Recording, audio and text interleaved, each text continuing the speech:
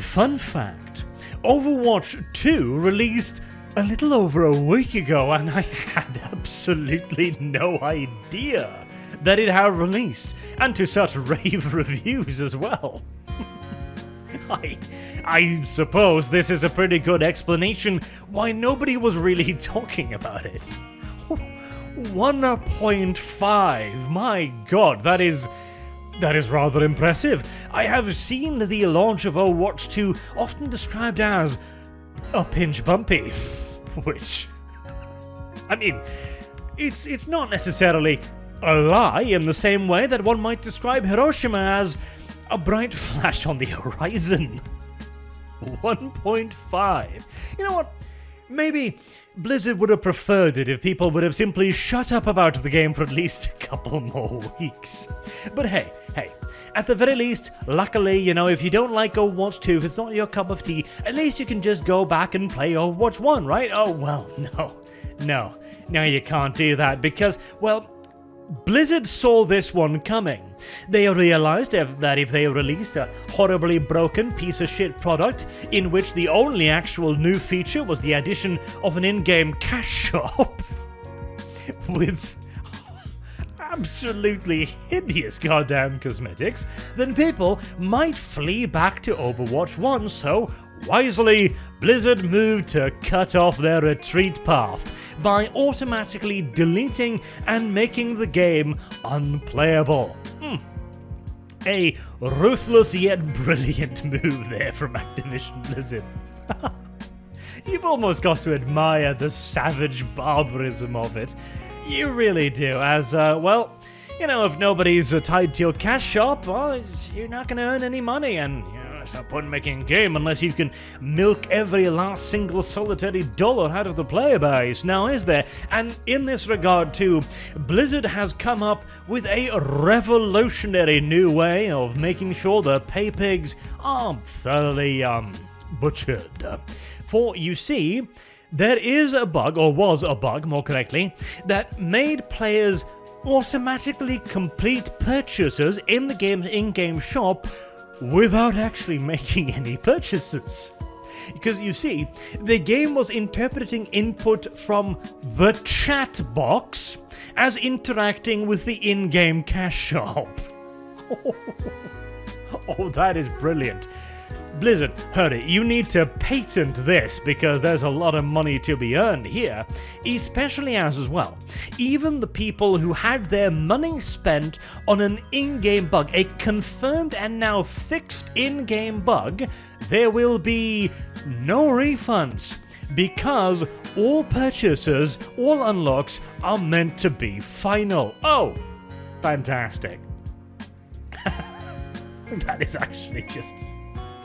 that is the top of scum right there. Now, to be fair, I would expect Blizzard to issue an official, like, okay, no, this is stupid. We're going to refund you, because I'm pretty sure this isn't actually legal. I am pretty sure taking somebody's money via a purchase they haven't actually made, but via an error in your game code, could be considered mildly fraudulent at the best of times. And, you know, this guy here is just some random tech support. He probably has no authority to actually be issuing refunds on his own. So, you know, benefit of the doubt, though stupid though that might be. But obviously, again, in-game cash shop. Primary difference between Overwatch 1 and 2.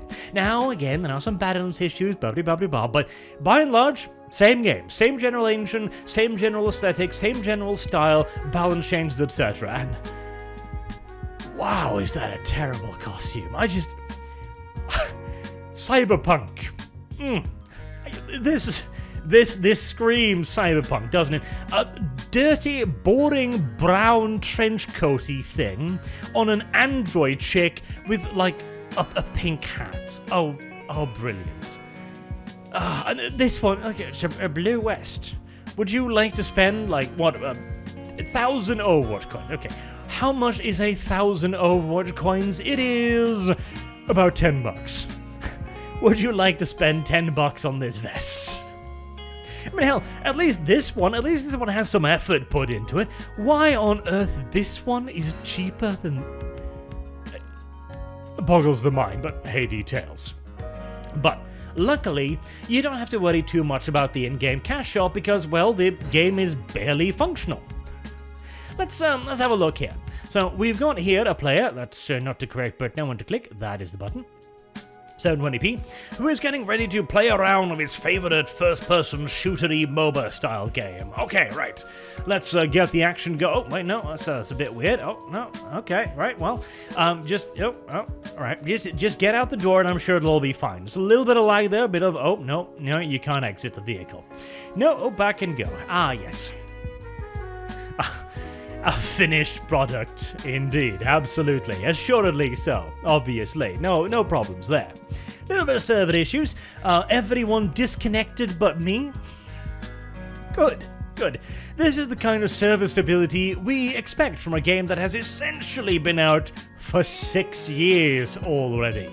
My account were already synced and now I lost all my heroes because if you used to play Overwatch 1, you were supposed to get all of the original heroes for Overwatch 2, except when you don't, of course, obviously. Get suspended even though I was kicked, brilliant. I lost all the heroes and when I go to see my hero challenges, it says there are no challenges, so losing all the heroes and can't even unlock them anymore. You know, that is brilliant. He's even got the correct icon and everything, and yet he still can't get his heroes. Downright tragic, really. Me waiting all weekend for Blizzard to fix the PS5 login issues, only to log in and find most of my heroes locked, and Bastion moving in turret mode, and having unlimited ultis. And this isn't even like something that's been... This isn't week-old response. Like 13 hours ago, game crashed and it doesn't run anymore, which is updated to 19. The game is barely even functional, and this is after. This is basically a 6-year-old game, running on basically 6-year-old servers. There is no excuse for these issues to pop up, especially as, of course, they've also required people to register with their phone number to even be allowed to play the game. Because, yeah, that'll help them deal with cheaters and griefers. It'll really make the toxic environment just go away, you see. Because if you have to register with your phone number, well, there's no way you're going to see people really obviously cheating, of course, because phone numbers are so damn difficult to get a hold of, aren't they? You know, it's not like there's services on the internet or something where you can literally generate one for under $1 or anything. No. Obviously. And as for the toxic environment, wow, it's just, I just don't understand. I don't understand how a incredibly, a hyper-competitive player versus player game keeps getting people so worked up. God.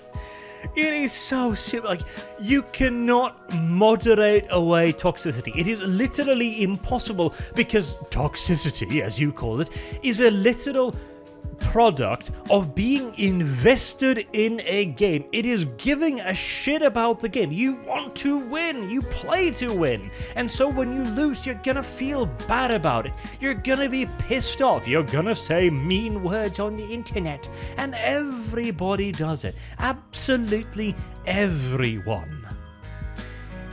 But no, we gotta keep trying to moderate this. And hey, seems to be working out rather brilliantly, doesn't it? I wouldn't be surprised if all of their in-game voice recordings, which is another thing they've added in, is half the reason for all of the goddamn troubles in the first place. But luckily, at least the cash shop works, a little bit too well in fact with the auto purchases. And, thank heavens, the new Battle Pass system, where you have to grind to unlock all the items with no other way to unlock anything anymore. That's fully functional. And obviously, in case you don't want to grind through tens of thousands of XP to gain your paltry rewards, luckily, there is always the option to pay a little bit of money, like 40 euros. Nice. A starter pack Season 1 or a Season 1 Premium Battle Pass, because Obviously, there is a premium battle pass as well, where you can pay to then grind. Thank heavens. Good God. Oh, This is one of those peak greed moments that will go down in gaming history. And thankfully, Activision Blizzard has worked through so much of their goodwill that maybe for once they'll actually suffer properly from the backlash, because Activision has been one of those companies that could get away with everything. They were the ones who put loot boxes in Overwatch 1, and nobody cared. This was at the height of the loot box backlash, and everyone's zipped silence. Because why? Because it was Blizzard. But it looks like the point that Blizzard is no longer Blizzard has finally sunk in, and I, for one, very happy to see it. Overwatch 2. Long may it burn. Until next time, I've been Arch. Thank you all very much for watching, and have a good non-Overwatchy day.